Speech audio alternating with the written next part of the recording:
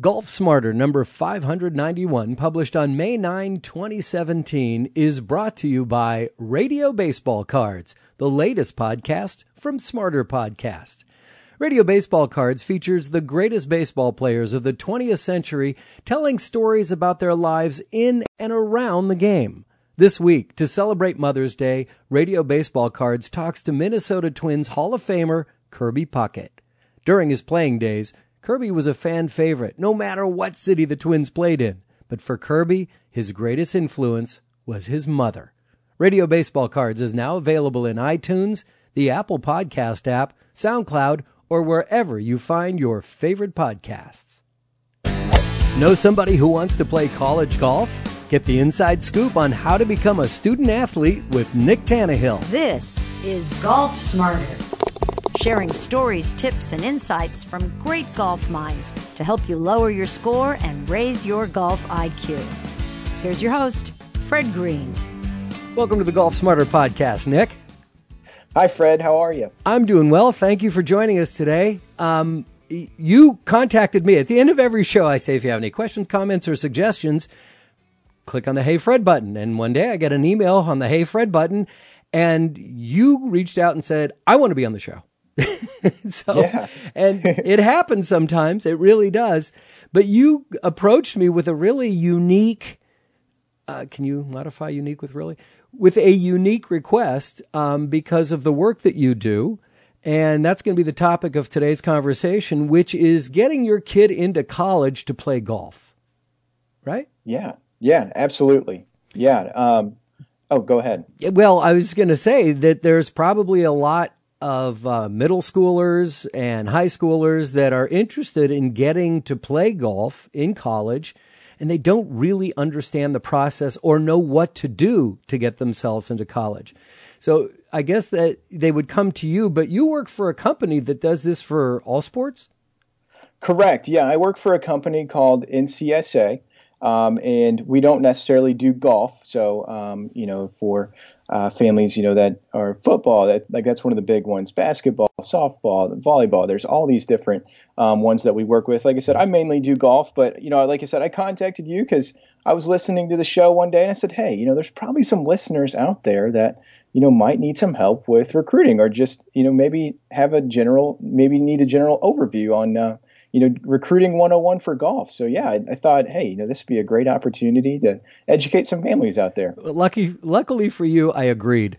I agreed that this could be a good venue for you to talk about. So the company you work for, NCSA, we should clarify that it stands for Next College Student Athlete. Very clean, correct. Very simple. And they're at ncsa.org is where you guys can be found, correct? Correct, yeah. So, and just to give a little background about Please. Me personally, I actually was an NCSA athlete too. So really? I had the service back whenever I was a youngster, and it's came a long way since I was there. A lot of cool new things there, but it's kind of cool coming around full circle back to them. Yeah. Yeah. And were you did you approach them because you were a golfer? Yeah, correct. Yeah. I was pretty serious in high school, and I came from a really small rural farm area in Illinois, kind of near Kentucky. Okay.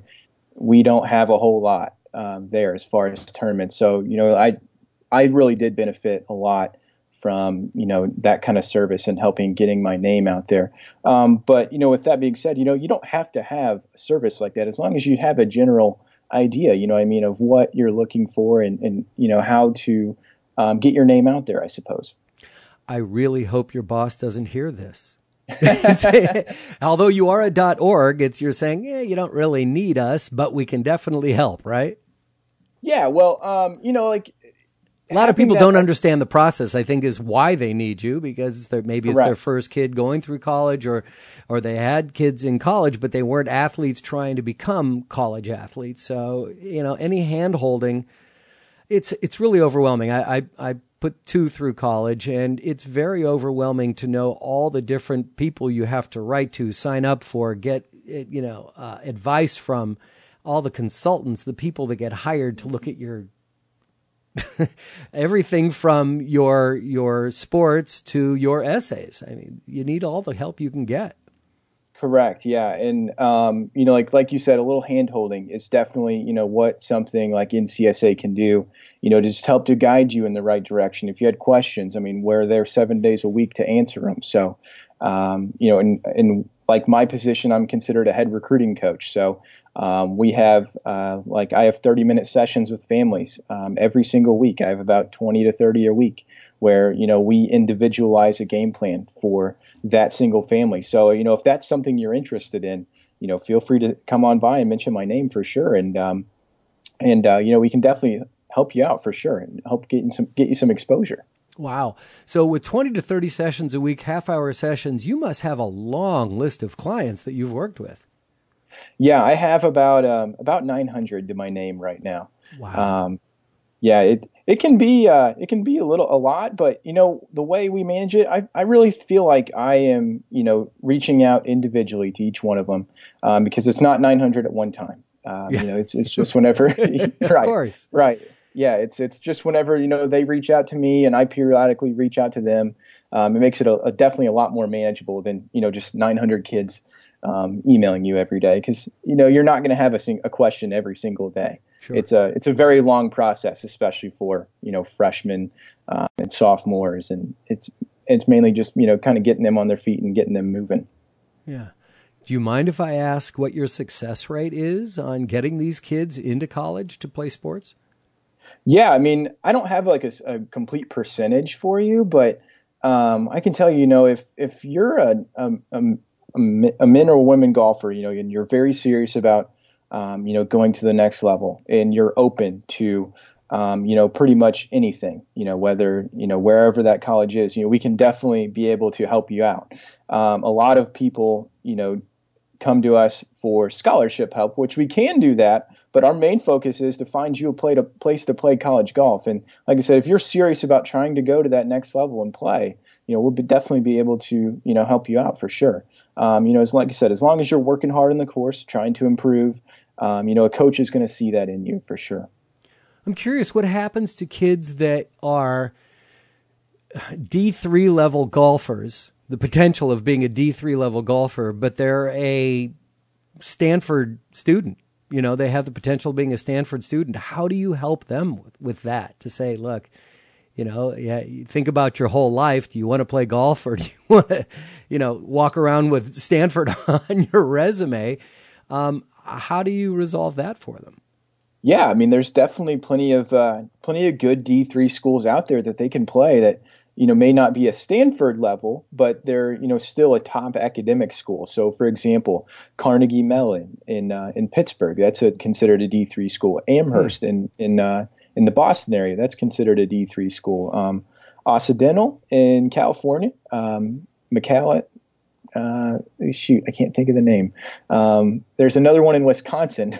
It's MAC. I know is what they stand for. They are another good D3, high level school. That's kind of the target I would approach. The main thing with those kind of, Harvards and Stanfords is those coaches just want to see you get admitted first, before they, really consider you, as a potential athlete. And kind of like you said, you would still get that nice degree, especially like at Mellon, especially at Occidental, but it may not be just the Stanford degree, but it'd still be a good one. So that's kind of the direction maybe I would head with some of those students. Right.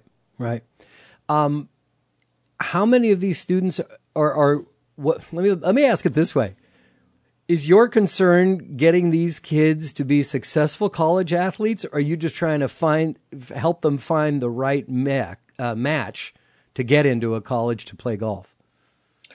I like to do both. I ask them questions. I say, what's your major? What kind of size are you looking for? Are you looking a little bit closer to home? Are you looking, a little bit farther away? Is there a certain spot that you're, trying to head? And I will, come up with a list of schools that I think might be a good fit for them based on the information that they provided me, what they're shooting in tournaments right now, and what their team is shooting right now. So what that potential college is averaging in tournaments. So I try to make a nice list for them.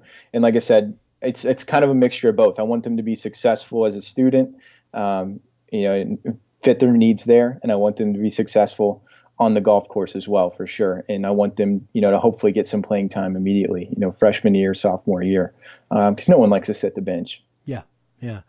And I'm sure there are many parents that got their kids started in golf with the idea of, if this kid gets good, they can get a scholarship and I don't have to pay for college and they can play golf.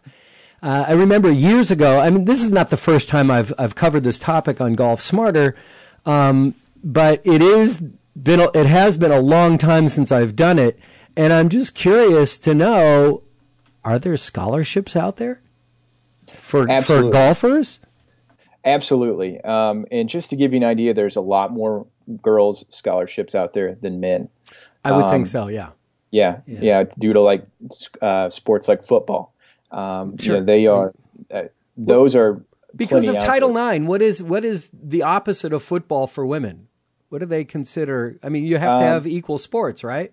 Yeah, probably volleyball and golf would probably be, the kind of the opposite, because I've seen a lot of schools, they don't maybe not have a men's team, but they have the women's golf team. And, kind of answering your question as far as scholarships out there are going to be lots of opportunities for women, especially. We don't have enough women on NCSA. That's how many opportunities there are out there. And as far as men, there's definitely opportunities. As far as understanding how that scholarship happens, you get academic money, you get athletic money at a Division I, Division II, and NAIA level. In Division III, it's kind of where it kind of gets confusing. But Division III, you're only offered the merit scholarship money.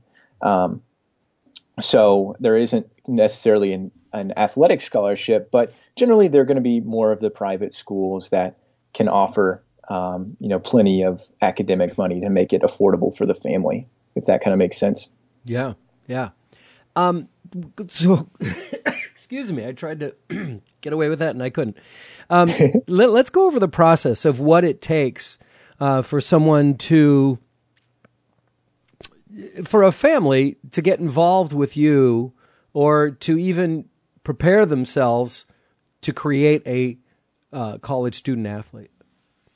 Yeah. So, generally the first thing I always ask a family, whenever they are registering with us is, how serious are you about, wanting to do this? Because that's a big thing. Is it the student athlete that wants this, or is it the parent? Because I've seen, Huge question. I see it every single day, where I try to reach out to the family and I hear nothing back. And, for that just tells me, maybe this student athlete isn't 100%, dedicated to playing in college, or maybe, they've changed their mind, so. I'm sorry to interrupt here, but I find this part really interesting. Do you ever pull the kid aside and say, do you really want to do this? Because you get the sense the parents are really pushing hard, but you aren't getting the buy-in from the kid as much? Yeah, and I definitely, I try to text them individually. That's kind of my way of, reaching out to them, because I want to be there for them. And for me, I was dedicated. I was 100%. I'm going to play in college golf. Wherever that is. And for some kids, that's not for everyone. You know what I mean? And some kids, they just want to, go out there and have some fun with their friends. And there's definitely club golf opportunities out there for them. So you go to a Big Ten school, play club golf, and there's nothing wrong with that. You're still playing in tournaments. You're having a good time with your friends. It's just not the workload that would be, for a D1, D2, NAI, D3 level. So yeah, I mean, that's one of the big questions is, how dedicated is that student athlete, to golf? So let's just go ahead and say, yeah, they're 100% dedicated. So, then we just kind of go ahead and dive in, start getting some information from them as far as, height and weight and general things like that. And I really am a big believer in recruiting videos too. I really want to see the fundamentals of a swing, and that's how in tournament averages as well. So that's two big things coaches definitely take a look at is what are you shooting in tournaments, and your recruiting video too. Yeah, what are the types of things? Are you introducing them to coaches, or are you contacting the coach on behalf of the student? I kind of show them the ropes. So I'll show you how to put together an email. I'll show you how to put together your recruiting video, and then I just kind of, I kind of let go of your hand and say, "Here you go."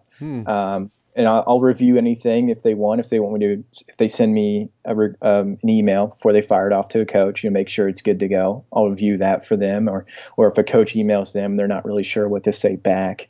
I'll be always there for them too. But like I said, our service is kind of up to them. How much do they want to reach out to coaches, and I will send their profile out to some coaches, but a majority of it is, and where they're going to see the most successes is them reaching out to coaches and introducing themselves, letting the coaches know that they are interested, rather than me letting them know that they're interested, if that kind of makes sense. So you're just prepping them to go talk to a coach, getting them Correct. ready, kind of giving them some clues of what the coaches are looking for. Correct. Yeah. And how to, properly form an email. I think that's one of the big things too. Mm-hmm. Tell me what is not required, but necessary on a good recruiting video that they're sending to the coach. What should be included? Yeah, it's a great question. Generally, I like to start and just go through the bag. Start with the driver, hit a couple from the side view and a couple from behind. So I would say the caddy view and then from behind. And you can look these up on YouTube on how to make a good golf video as well. So a steady camera. So maybe if you bring a tripod out to the driving range and just kind of work your way through the bag. So 2 shots with from the side and 2 from behind, as far as, with the driver, maybe with a hybrid next, and then 4 iron, a 7 iron, a 9 iron, and then some wedge shots from maybe 100 and in. And then same thing. So like 2 and 2. And then you can do some chips around the green, some putts. Pretty simple, but it'll take some time to put together. And you can throw this on YouTube and pull that link, and that'll go into every email that you send out to coaches. So, as soon as they open up your email, they have that YouTube link right there and can watch your video with your swings and then your short game on there too. Kind of a long-winded answer, but no, that's okay. I don't mind. We have time. And then, what about bonus materials? Bonus, he does with air quotes, bonus materials that you could send, including maybe an interview with the kid, if they've been lucky enough to get any news coverage, anything like that. What other things other than, because everyone's going to send in 2 swings with each club, right? Right. Yeah. Are there things that are going to really catch a coach's eye that are outside of that? Yeah, I tell you what, the main thing, and I say this to all my families, is make these emails unique. Stay away from copying and pasting an email over and over and over. The coach looks at it almost as disrespectful and almost, just unprofessional. Especially if they're reading it and it has a name of a different college on it. Yeah, exactly. Which probably happens. Oh, it does every day, I'm sure. So, how much effort are you really putting into this? Is this something that you're actually really interested in, or you just kind of want to half do? So, yeah, that's my main thing, is making every email unique. So talking about why you're interested in that school, pulling up some statistics, maybe even congratulating them on a high finish recently. Small things like that. Do your research. Yeah, exactly. Take your time with these. These aren't going to be, done overnight. You're not going to email 20 coaches in one day. If you do, it's not going to be good. It's kind of like writing a term paper. You're not going to do it in one day. Let's say if in college, it's just not going to happen. It's not going to turn out good. So, and as far as some bonus material, there's always a recruiting questionnaire online. Usually, about 95% of the schools have it, I would say. You can find those on the athletic website, and you just search for something that says like recruiting questionnaire or prospective student athlete form. So I would just like to pair those with the emails. It's just another way for that coach to view your name and say, hey, I'm serious about doing this. So that would be my kind of suggestion. That's interesting. So you're saying that a well-crafted email is going to jump out possibly more than doesn't even have to be a slick video, just a video, right? Correct. Yeah. There may be things on the video that they don't want to see. Correct. Yeah. So as long as, like I said, it's more of just how much effort you're putting into this. So as long as your video is good and it's not wobbly or anything, and you kind of work your way through the bag, it's going to be really good for that coach. And like I said, if you send it off with a quality email, take the time to fill out the questionnaire too, you're going to be ahead of the game, and you're going to be in the top percentile of communication with coaches. So, small things like that will make the biggest difference. I've seen the responses from coaches. I look at emails every day, and coaches that really appreciate that personal touch on those emails, because, like I said earlier, they see that these are unique, and this student athlete must be very serious with me if he's taking the time to write out a 15-minute email when he could be just copying and pasting and blasting out emails. Mm-hmm. What is and the recruiting questionnaire? It's not a standard form. Every university, every college has their own questionnaire and things that they're looking for. Yeah, most of them have the recruiting questionnaire. It's pretty much generally the same information over and over, so they can get kind of redundant. But I just tell my families, hey, this is one of them. You just got to suck up and do. It's going to be well worth it to take your time and do these, because basically it's giving your contact information and information about your golf game to these coaches. So it's just a direct way to get in contact with that coach. That is another way besides an email, if that kind of makes sense. Yeah, it does. I have so many questions written down here. I'm trying to figure out which direction to go, because everything that you say, I'm like, oh, I got another question to deal with. So it was the other day I was out at the driving range, and there was, and it's the local 9-hole course with the, hitting off of mats, but they had middle school competition going on, and they had, in this county, they have 12 different schools competing. Both public and private schools are competing on these little golf tournaments for middle schoolers up to 8th grade, which I thought was really interesting. And some of them had swings that, I was just standing at the first tee for a while, and some of them have swings that, like, okay, this kid's impressive. And then there's swings you go, this kid's going to be playing with me on the weekends, just playing on the weekends. Yeah. What quality of player should be pursuing this? I mean, if you're a 15 handicap and you're a junior in high school, is this something you should be pursuing? Yeah, I mean, if you're dedicated and a coach, sees that you're trying to get better, if you're more than the weekend golfer and you're out there grinding every day and you're still a 15 handicap, if I had some room on my team and I saw that you were going to, work your butt off, I would still, try to have you on. Like I said, if I had some room now, maybe you're not on the best universities team, or maybe you start out at the junior college level, which happens quite a bit, and that's fine.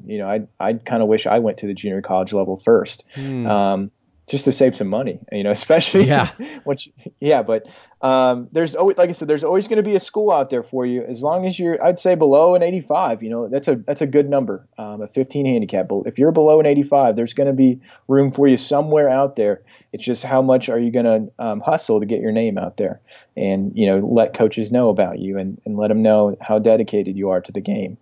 And you're saying below 85 in tournament play, or just your regular play? Yeah, I would say 85 and below in tournaments for men, and for women, that can even be 100 and below. Really? I have coaches. I had a coach 2 weeks ago, a D3 school, email me and said, hey, I need some 2017 golfers. I'll take 100 and I'll make them better. So, there's going to be opportunity out there for women, especially. So men, like I said, 85 and below is a good number, and possibly a 90, like I said, just depends on how much time you have to get better. And for women, there's lots of opportunity out there. You snuck in 2 words that I'm going to amplify for you. You said, if they have room. What kind of availability do most colleges have to add new players? Because I would think that mostly, and this is something I learned previously in conversations like this is that it's probably the juniors and seniors on the college level that are getting to play in tournament play. So incoming freshmen, there's probably not a whole lot of room for you, I'm guessing. Yeah, and the coaches realize, like you just said, that juniors and seniors probably get the most playing time. So they're going to work on developing those freshmen and sophomores and have them practicing with the teams because they're going to be juniors and seniors someday. So there's 5 golfers that travel to events. So let's just say 5 juniors and seniors go to a tournament. Generally, there's going to be about 3 to 4 freshmen and sophomore on the team too. So about 8 to 10 people are generally size for a golf team. 8 to 10 men, 8 to 10 women. Yeah, and sometimes it's more, sometimes it's less. And generally they're looking to add about 2 to 3 people every year or so. Okay, and what kind of tournament play should they have on their resume? Yeah, that's a big question. So there's a site on the internet. It's called Junior Golf Scoreboard. And is that .com? juniorgolfscoreboard.com. Mm-hmm. And families can go to that and look up tournaments that makes them ranked on the Junior Golf Scoreboard. So it's kind of like a ranking system for men's and women's golfers. And obviously, the higher you're ranked on there, the more kind of attention you're going to grab from coaches. So that's one of the first places I point families to as far as looking for tournaments. And in order to be ranked on there, you'll have to play in 4 of those in a calendar year. So, and that doesn't have to be a specific tour as long as they're on there. So AJGA, Hurricane, Golf Week Junior Tour. Like I know in California, there's the Toyota Tour Cup. There's plenty of other instances out there. Illinois has a prep tour that's kind of getting big. So there's a bunch of different tours out there. I really don't care which one you play on or, which ones that you're looking at, as long as you have the 4 and you get ranked. So coaches can pull your name up and see some scores that you're shooting. Yeah. And that kind of makes sense. Yeah. And if you have a good ranking, you should definitely brag about it. Absolutely. Email. Yeah. Make that jump off the page. Absolutely. That's another thing that you can, talk about immediately. Like, for example, like I saw a North Carolina Tar Heel commit. He was ranked about 600th. So, there's opportunity out there for sure for golfers, especially with that Junior Golf Scoreboard ranking. I don't think enough families know about that for sure. Oh, that's a great tip. Absolutely. Yeah.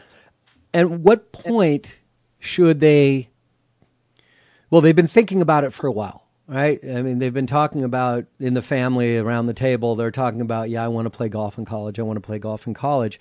At what point do they need to, let's just say, contact you to move forward in the process? Should there be in their junior year or their senior year? And should it be the fall semester or the spring semester? What's the best time to start the process for each family? Yeah, I even have some 8th graders that I talk to. They're well ahead of the game. Wow. Yeah, exactly. Yeah, especially if your player's going to be, if you can tell that this is going to be a high-profile player, freshman what year, parent doesn't think their kid's going to be a high-profile player? Come on. I should reword that. If the coach, do you ever talk to the kids' coaches? Not the high school coaches, no. Okay. But I chat with some of the college coaches every once in a while too. But let's get back to my other question. I'm sorry. Yeah. So freshman year is a good time to start.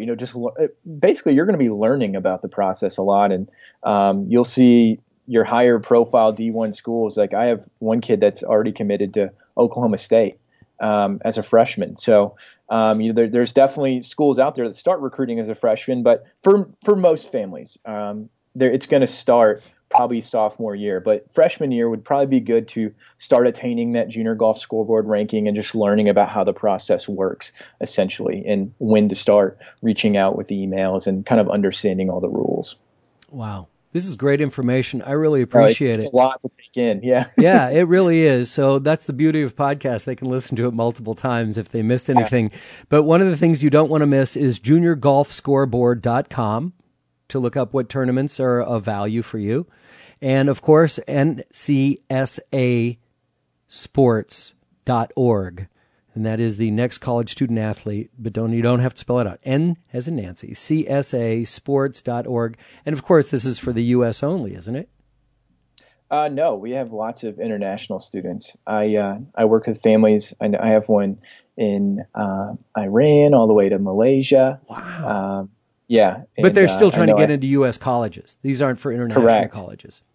Yeah, correct. They're still trying to get into international colleges. I have a family that I work with out of the Netherlands, great family. So yeah, we definitely try to help out global families as well. Nice. So I'm curious, how was your golf college career? Well, I wish I was still playing. I wish I was out there on tour, but reality hit one day that I wasn't going to make it. So. And what was that reality for the student, for you as a student? When did you realize this is probably not going to be my profession? It's like my junior year of college. I was chatting with our sports psychologist, and I'd just been struggling my junior year on the course, and I think I just had a moment where I remember I started bawling, like, oh man, yeah. I'm sorry. Yeah, it was, I don't know, it's just one of those things where I was like, wow, this probably isn't going to work out. So, but yeah, I look back at it, it was the time of my life. Coach Frank Marsaglia at University of Illinois in Springfield, he's one of the best coaches in Division II. I think he could be the best coach in Division I if he wanted to go up there. He is a really great guy, and like I said, I had great experience there. He got to take me to places I would have never been, Puerto Rico, Las Vegas, Florida. We got to play in all the cool tournaments, and it was because of his dedication. So, that was like I said, I look back at it with a smile for sure. Oh, wow. That's a great story. But I totally understand how you must have felt at that moment, because ever since I was a little kid, I wanted to be a disc jockey. And I was on the air as a paid disc jockey in San Francisco the day of my college graduation. And a year later, I was going, okay, now what? It was like, okay, I did it. And isn't that great? And I'm not that good at it. I mean, I realized I wasn't going to make it to the upper levels of being a DJ, and I just didn't want to read somebody's playlist all day. And it was like, oh, now what am I going to do? So, we all have to go through that. And I think that's a lot about college is, everyone thinks that they're going to figure out what they want to do with the rest of their lives. Well, I'm sorry. I'm still trying to figure out what I want to do with the rest of my life. But you found a good niche for yourself. That's so awesome. Yeah, it's pretty cool. I'm really enjoying my time here at NCSA.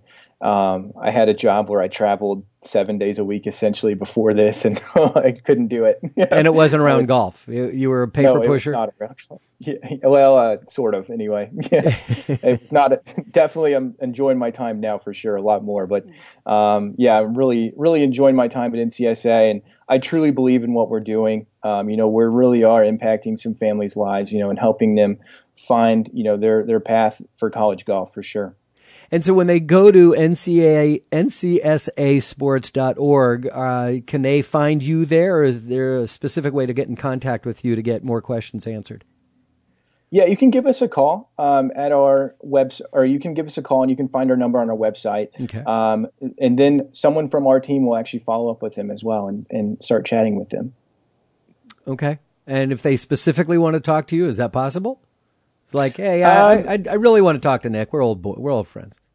Yeah, I would definitely love to talk to him for sure. Just go ahead and request for me. Say, hey, I'd love to talk to Nick, the golf head recruiting coach, and they can definitely get a hold of me for sure. And as I remind listeners all the time, if you do, in fact, get in touch with Nick, make sure you tell him you heard about it on the Golf Smarter podcast. Nick, so much enjoyed this conversation. It was so enlightening. Thank you for coming on, and thank you for reaching out. Hey, Fred, I really enjoy being here. This was a lot of fun, too. I really appreciate, taking the time and getting to know a little bit about recruiting. And like I said, hopefully we'll help out some families, too. If you want to hear more on this topic, episode number 485, published in April of 2015, is called How to Get Your Child into a College Golf Program. And then episode number 279 from April 2011 is called Prepping Young Golfers for College. They're both now available to all Golf Smarter listeners for free. Easiest way to get these shows is by downloading the free Golf Smarter app for iOS or Android, or of course in iTunes or the Apple Podcasts app. Don't forget, you can now stream or download any topic or teacher from the archives of Golf Smarter for free. Follow us and communicate with me on Twitter, Instagram, Facebook, or SoundCloud, or wherever you find your favorite podcasts. If you have any questions, comments, or suggestions, write your comments as an iTunes review. Send me a message through the free Golf Smarter app, or click on the Hey Fred button at golfsmarter.com.